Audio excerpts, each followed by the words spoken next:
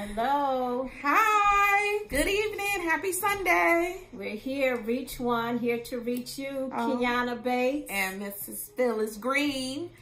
We're here to just share a topic with you that we thought was very important. Amen. We were talking about guilt and unforgiveness and forgiveness and what that looks like for us. Yeah. And we were talking about Tamar and David's daughter and the rape of Tamar. Yeah. And how that created unforgiveness for her, and she was desolate in that whole process, or after the fact, I'm sorry. And so we were just having conversations about what that looked like. Yeah. And give us what desolate means. Like so according to my a few of my definitions that I was able to Google, desolate, desert of people, and in a state of bleak and dismal emptiness. So of course we're talking about a place at this point. Feeling or showing misery, unhappiness, or loneliness, making to feel utterly wretched and unhappy. And it's so many of us walking around like that in those places. And so while our whole body might not be desolate, we might be desolate in various areas. We can be desolate in our finances. We can be desolate in our love lives. We can be desolate in our character.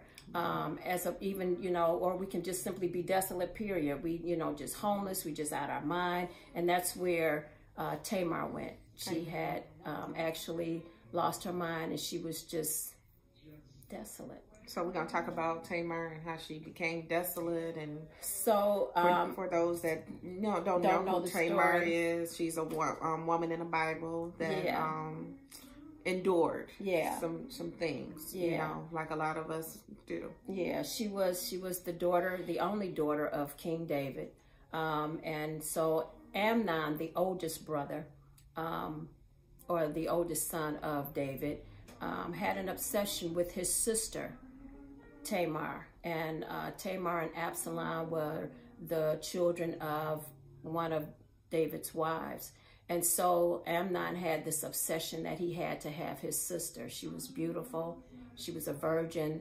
And he just felt like that she was the most beautiful thing on earth. And she was beautiful. And so in that... She was a... Did you say that? She was a virgin? Yeah. Okay, I'm sorry. And nope, you're good. And so in that, he just had to have her. And so, he had somebody in his ear telling him the scheme of how he needed to go about to get with his sister. Yeah. And so he, they concocted this scheme, and Tamar being obedient, Tamar being obedient, didn't have the expectation of this is what her brother would do to her. Amen. And it's something that while you're speaking about Tamar and her brother and that situation, just another example of God having a purpose for your life. God she was a virgin. She was trying to do things the right way. Yeah. It's some things in this life that will happen to you that are beyond your control. Absolutely. It's not always us having situations because of some decisions we made. Some things were forced upon us. Absolutely. Some things we could not. We had no say-so in the matter. That's good. Absolutely. And that's a prime example. Absolutely. Because she was walking around doing what she was supposed to do. Absolutely. Being obedient. And the enemy was trying to come in and steal, kill, and destroy. Absolutely. It's been going on forever, and it's still going on today. Yeah. Amen. Yeah. Amen. Yeah. Yeah. Had to sit there for a minute. I know. When he give me stuff, it just be like, man, God, but just like he had Tamar then, he have us now. Yeah. And Pain, that's such a good one. Pain, it's a song from Fred Hammond where I love that part. Pain doesn't care where you live or who you are. Yeah. And so real quick, I sent this little screenshot to my daughter just yesterday, TD Jakes, from one of his previous messages. I believe it was not for sale was the message, and it said, we have to stop looking at things through our pain. Yeah. Because that keeps us desolate. And that's when you have a choice. Yes. That's when you have a choice. You choose to live your life in the lens of the pain or your power. Absolutely. 2 P's. I like that. Your pain or your power. That's good. Oh, I'm going to get a shirt. Pain versus, you know what I'm saying? So it's a choice. We have choices. So that's good when we talk about Tamar and her being desolate. And we walking around desolate. Absolutely. We're going to work, we functioning, we driving, and we're in our routine because it's what we do every day. But we're desolate, we're not present. But how about this? So it also says in the scripture that after she was raped, and she was even trying to reconcile, our word on the street, thank you, Sesame Street, was trying to reconcile what had even happened to her, you know, and she even asked her brother, you know, like, just marry me, you know, I'm sure Dad would allow this to happen, and for us to be married, and just trying to make herself whole in this situation. And after he just, like, you know, he didn't want nothing else to do with her, he kicked her out. You know, it says in there that she rent her coat of royal colors.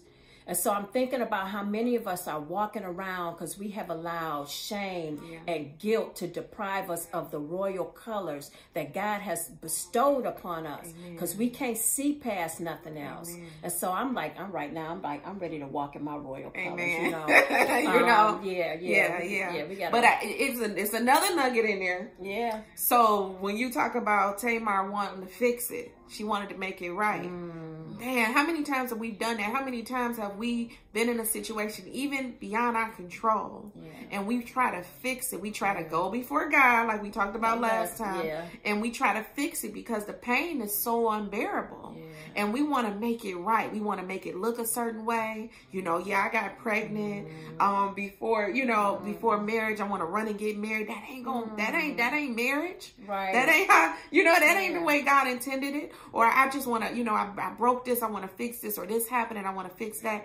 But God had a plan, even in the midst of all that mess. Yes. He still was, God knew who Tamar was. God knew she was a virgin. God knew that wasn't her choice. Yeah, absolutely.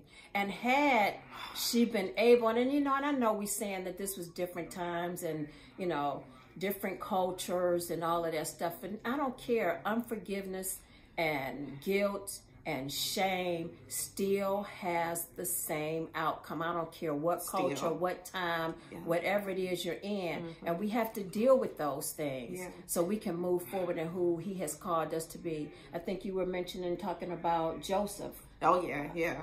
So, with Joseph. Joseph was, Joseph was chosen by God. God had exposed to him. A lot of times, if you think about people early on when I remember being a child, he used to show me things. He used to show me the glimpses of my life and who I was going to be and what he wanted to do with me. And this was the same thing with him. And what he did was he shared it. He shared it with his brothers, and he shared it with the people that were supposed to be closest to him. Can't tell everybody everything. Exactly. Okay. But in all fairness, those are his brothers, and that's what we do a lot of times. And that's where unforgiveness and disappointment and all that comes from, is that we feel like because of the labels, because of the titles, you know, that these people have a certain what's the word? They have a certain obligation to us. They have a certain way that we feel like they should responsibility to us because of a title and a name. And we put these people in a place that they don't belong. They're not God.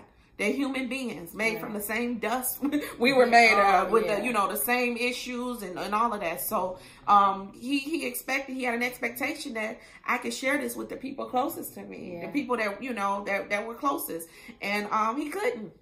And how many times we done been through that? Like, I know I should have told her that, you know? So absolutely. I was just happy. I was excited. I wanted to share. You know, God is so good, you know, but everybody don't understand that, you know? So they became jealous. They became jealous of what God, you know, the plans that God had for him. So they went to kill him. They like, let's get rid of him. Okay? Because I can't stand to watch him. You ever had somebody like that? Yeah. They can't stand to watch what God doing. I ain't gonna get into that. Right. I got people they won't even call me. They won't even, you know what I'm saying? Like, man, what I do? I love you. And I just wanted you to know how good God is. Yeah, absolutely. And it hurt. And so they threw away with him, and he went on this difficult journey. You know, he went to prison. He went through a lot of different things. And when he came back, he was able to move forward because he understood that everything that transpired was still orchestrated by God. Absolutely. He still had his hand on them. It all had to happen. It had to be. Yes. Because without that, he wouldn't have became the great man that he became. Absolutely. He wouldn't have had his story. Right. You gotta have your story. You gotta have your story. I need his story for my life. Yeah. And somebody need my story for their life. Absolutely. So he chose to forgive. Yes. He came home and he didn't. Yes. He treated his brothers well. And then when his father died, they thought he was going, because he took his father's position, and they thought, man, he about to kill us. Yeah. He been waiting on daddy to die so he can get us. Right. He was so in tune of what God did out of that mess, that he had no thoughts about harming or hurting them. Absolutely. He moved forward and he forgave. Yeah. He forgave. Yeah. And that's what we have to do, and that's how you get to forgiveness, is by understanding that no matter what, whoever wronged you, whoever raped you, yes. whoever divorced you, whoever abandoned you, your children acting crazy, your boss letting you go. Yeah, God got something else for you. Yes. And when you understand that all of that is for the good of your benefit, then you can move forward and forgive. Whoever left, you got to reconcile that. You have because so many lives are attached to your unforgiveness. Amen. Because you look at Joseph, just think if he wasn't willing to forgive, how many lives, how much blood he would have had on his hand. Amen. Because they were at a time where it was a famine. Yeah. And so he was able, because he was so successful and prosperous where he was, that he was able to feed his family. Amen. And those to come. So it's so much. Amen. We got to remember, guys, we're not in this just for us. Yeah. We are really called here to help each other, to be a support, to be a light, to be a hope when, it's desolation. Right. And that's why it's so big. People say it, and I know it's become just like a cliche, and but the forgiveness is for you. Yeah, like if you only understood that, and we're not sitting here talking like forgiveness is easy. 1, 2, 3. You know what I'm saying? You know what I'm saying? I'm still working on it. It's some folks that, but it will free you. And not to say, but the thing I think that we understand is that it's necessary. To move forward. Absolutely. And so now while we say we're still working on it, it's not saying that we are just not willing to do it. It is a process, and everything there is a process. We don't get to one thing to another overnight. Everything is a process. Yeah, and absolutely. So how we got to that state of unforgiveness, we also have to allow that process to take place to get to forgiveness. Amen. And that's, and I'm going to share, because we all about on Reach One is transparency. Mm-hmm. With me, I have a short fuse. Mm-hmm. Like I don't have the patience. I don't have the patience yet that other people may have. Amen. And God is really working on me. And I will say that God has used my husband, Derek, in things that has shown me when you really see God, mm-hmm. he will reveal, he will show you yourself. He will put a mirror up to you. He will use people to bring you out because he loves you so much. He don't want you stuck in the same spot year after year after year. Yeah. He wants your growth. Yeah. He desperately needs your growth for his kingdom. Yeah. That is important to him. And so with that, my husband, it's things that I done. Like I said recently, I mismanaged some money. Yeah. And I came to him like, hey, hey, boo. And and the way he treated me, he said, okay, well, we're going to do this, that, and the other. Yeah. And then. And I was like, oh, because if it was him, I'd have been like, you what? Huh? And so I am still sitting here. It's been weeks. Yeah. I'm still sitting here in awe of the love that that he showed me, and the forgiveness that he showed, and the not beating me up mercy, about, yes. you know what I'm saying? Something that's fixable. Yeah. You know? And so, God will use people in your path to show you what forgiveness look like if you seek him, if you ask for it. Because I told him, show me what that look like. So you said something really important, and when we're talking about when you seek God and when you seek him earnestly. So some of us are not ready yet. Some of us are not comfortable to deal with that, because it can be uncomfortable when we're looking at ourselves in the mirror. So, like when I look in the mirror, am I comfortable with who I see and what I do and what I am? And so a lot of people are just not ready to deal with that. But in order for us to be as powerful as God has ordained us to be, we have to do that. Yeah. Transparency and honesty is key. So what you're saying is you gotta want it. You gotta want it. You gotta want it. I wish people that's watching could understand how detrimental that is. You gotta want it. You do. I mean, I'm 40. I had to want it one day. Yeah. Like I'm in the same situation.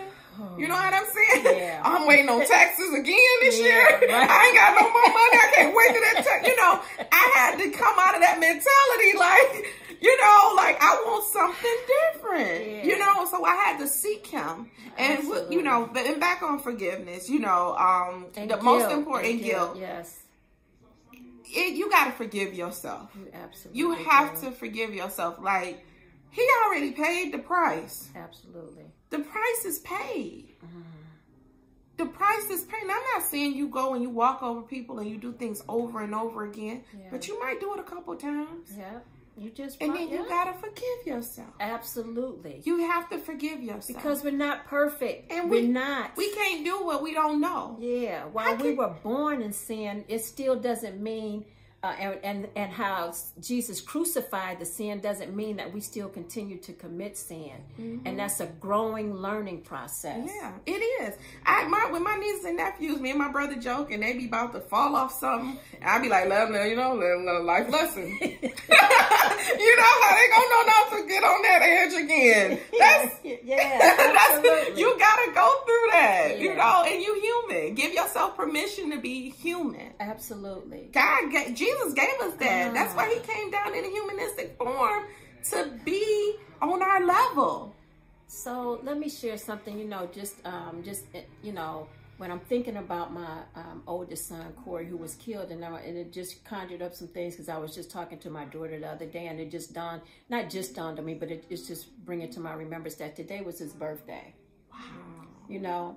Today was his birthday. And so my daughter, when I was talking to her a couple of days ago, like she's stuck in this place, and she's missing her brother like really bad. And it's been 12 years, going on 12 years that he was killed. And so, as we were talking, and I'm trying to get to the root of all of this, and she was saying, you're not listening to me. And so I'm trying to listen. I'm trying not to be frustrated in this process because we done went around this mountain before, but nevertheless, she's sitting there and she started to say some things, about what she had wanted to do and what she had offered to do to her brother. And she felt like if she had done those things that he would still be here right now. And so she walking around with all of this guilt. Desolate. I never knew all of that. Desolate. Like seriously desolate. Yeah. Which she had no control over. Yeah. And so I'm trying to say, baby, look, you got to move forward. You can't stay stuck in this place. I said, because what's been happening is when you're not dealing with that guilt and realizing that you had no control over it, I don't care what you had planned to do. We all have our days numbered. We do. Death is a certainty. And I get it. Sometimes we can expedite the process with certain things that we do, but I done seen God do some miraculous things in people's lives, and you won't go until it's time for you to go. And so with that process, I'm trying to get her to understand that you didn't have any control over that, and you couldn't possibly had any control over that. And that we got to move forward, because I told her, I said, we talking, I said, because look at here, we're going to mess around and be here the same time next year. You telling me the same story. Yeah. And I can't get down with that, because we got to move forward. Yeah. Because God got some things for you to do. God want to take your pain and turn it into power. Yes. And he want her to talk about the loss of her brother. Absolutely. And what that did to her. Yes. And how she picked up the pieces and she moved forward. Everything. Yes. Everything is for his benefit. If you give him the glory. Yeah. Yes. He don't, that's where it is. Nothing you do should be not for his glory. Absolutely. You know what I'm saying? Yeah. And we got to quit looking at even those low moments, even those dark moments.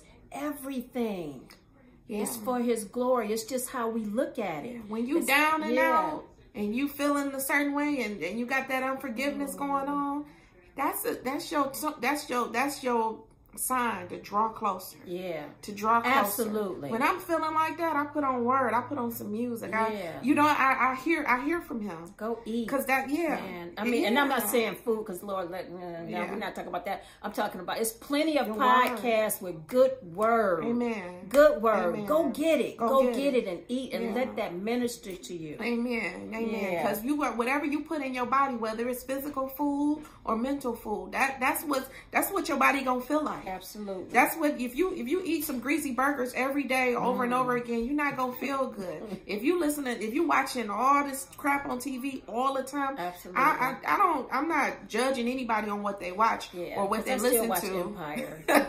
And I watch Power.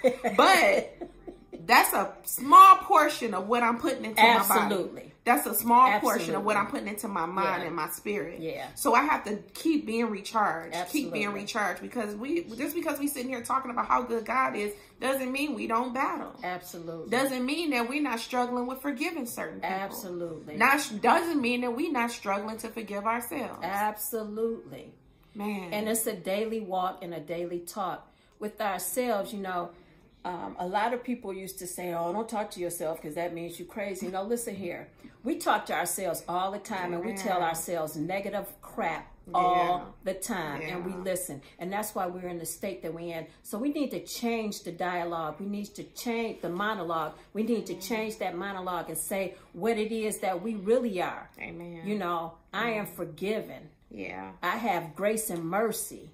And with that, I am able to forgive and I am able to extend mercy. So we have to remember those things. And those are the things we need to speak to ourselves. Amen. Yeah. Well, we thank you guys for tuning in. So real quick. Because I have one too. You go ahead. Okay. So, and even over the weekend, I was, I'd seen some things and my heart is going out to the family of Bryce Gowdy. And his mom, she did a podcast and she was just so distraught, and her son, Bryce, had committed suicide. And so with that, it's so many people that are hurting out here. And I just want to lift up this number of the National Suicide Prevention Lifeline. With that number, if you know somebody or if you yourself need to call this number, just please do. Pain is curable. And I know you say, yeah, with some things that's not, but it is. It's just all a matter of how you think about it. It's just all a matter of how you use the word God has given you to master that. And we can, because we are who God says we are, mighty. And so I just want to put that up there and just remind people of there is a resource and there are people that are willing to listen and don't let, as T.D. Jakes put it, basically said, when people commit suicide, they kill their future. And it seems so obvious, but it's the truth. We allow ourselves to become the future dynamic people that God has set for us to be. Amen. Amen. And so... Yeah. I just wanted to throw out a few. I had saw this and I thought it was good in regards to forgive and how to forgive. The first one would be to pray. Matthew 5:44. Love and do good to the offender. Mm-hmm. Man, I know that is the most difficult thing. But that's what he called us to do. And that's in Romans 12:9. Yeah. Don't speak poorly of the offender. Yeah. Keep your mouth off of them because absolutely. They still belong to God. Absolutely. That is that is Romans 12:14. Release them from your punishment. Vengeance is mine, thus said the Lord. Yeah. You don't have to put your hands on them. Yeah. God knows, and He take care of His. Amen. Don't celebrate their failures. Absolutely. Pray not. for them. Pray for them. Yeah. And that is Proverbs 24:17. Yeah. Treat them the way you want to be treated. Luke 6:31. Doesn't mean you got to invite them over and have dinner with them. You know, Yeah. but you can still have compassion. Absolutely. And stop dwelling on the past. Yeah. Don't let the past hold you hostage. Amen. That's a good one. Isaiah 43:18. Yeah. Acknowledge and reconcile. Acknowledge and reconcile. That's two good words right there. In Jesus' name. In Jesus' name. Amen. Amen. Be blessed, everybody. Have a fantastic week.